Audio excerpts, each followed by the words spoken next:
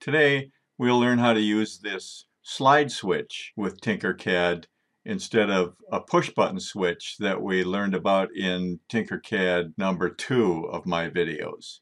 Let's go take a look at that real quick. Here's a video I did using a push button switch. A push button switch is a momentary switch, where if you push that switch, it will engage the circuit, but only as long as you hold it down. As soon as you let go of the button, the circuit is broken and the LED goes off.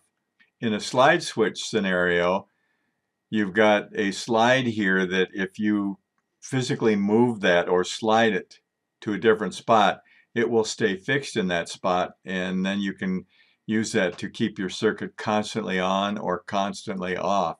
And I'm going to explain the 3 terminals on the slide switch later on in the video.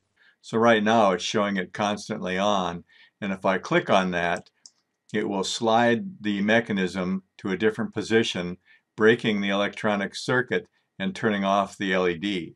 And I don't have to hold that like I do a button, and that's the big difference between a button and a slide switch. One's momentary and one can be permanent. So the slide switch is great if you want to turn the power off to a circuit. For instance, you're done for the day, you're going home, you want to turn everything off, you can use a slide switch to turn the power off permanently until you come back the next day and slide the switch the other way and turn the power back on again. So a slide switch acts very much like a light switch in your house. The wall switch, if you flip it up, you turn on the light. If you flip it down, you turn off the light. Same thing with a slide switch. So it's pretty simple. Let's build it. Let me get rid of this and we'll put it together real quick. So I'll stop the simulation, hold down my shift key and drag across everything, hit my delete key, and off it goes. So to build this circuit, I'm going to make sure that I've got basic components chosen here, and I've got switch right now. I'm going to get rid of that so I get my basic components back. And I want, first of all, a power supply, so I'm going to choose a 9-volt battery, and I'm going to tap R on my keyboard to rotate that a couple of times. And then I want to get a resistor, and I want to get an LED, and then I want to get the slide switch. So I'm going to click on the slide switch to select it, tap R on my keyboard to rotate it, or you can go up here to the rotate button and click that a bunch of times. So how did I have that? I had that like this, I think, and then I have the negative side of the LED, so I'm going to tap that and rotate that a bunch of times. I know that the cathode is the negative side of an LED, so I want that close to the negative battery terminal. The resistor does not have polarity, so you could put that any way you want, and the switch does not have polarity, so you can put that any way you want. So let's get this LED kind of lined up here, and let's move this stuff over. I'm just going to click and hold and drag my pictures over. If you click and hold on an object, you'll drag that object. If you click and hold anywhere not on an object, you can drag everything around. And if you roll your mouse button, you can roll smaller or roll larger.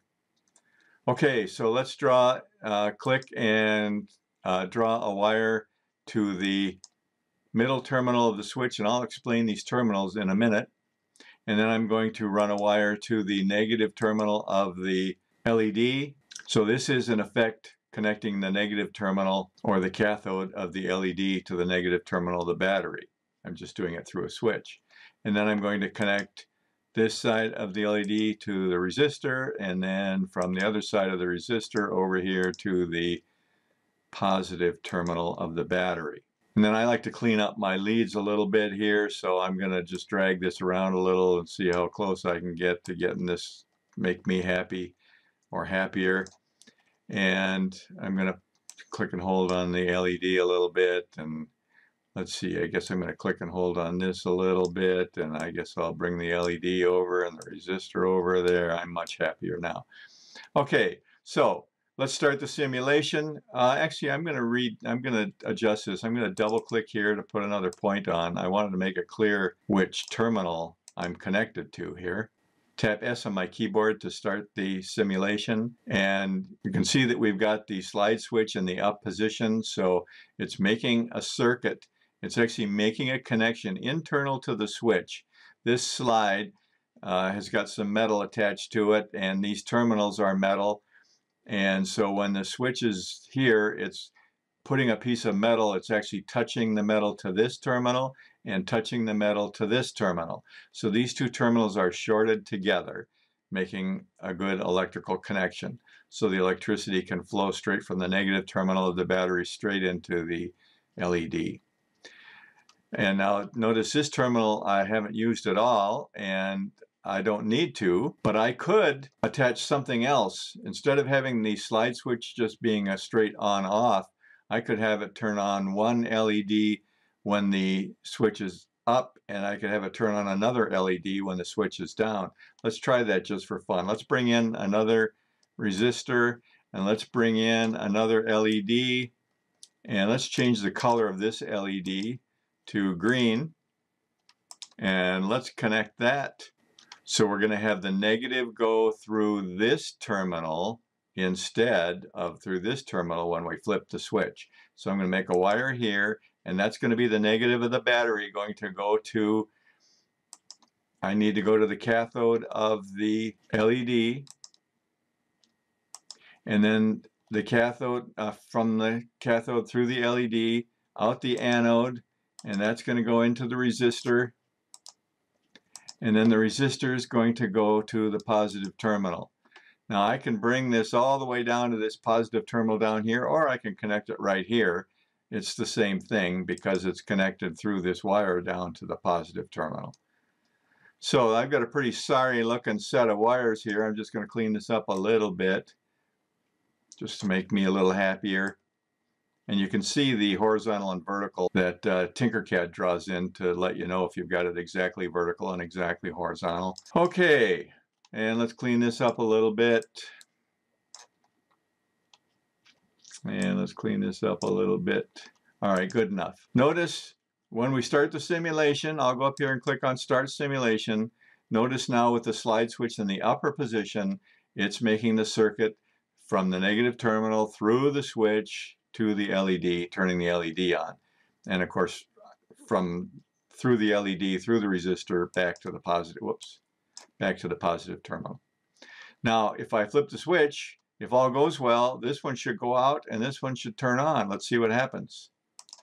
Yay! So now from the negative terminal of the battery through the switch this way, through this wire into the LED, through the LED, to the resistor, through the resistor, back to the positive terminal of the battery. So now I can't turn the circuit off completely because either the green LED or the red LED will be lit. So that's the difference between using all three of these terminals or just using two of them. This is bugging me. I got to pull this down. Whoops, I got to stop the simulation first. Now I can pull this down.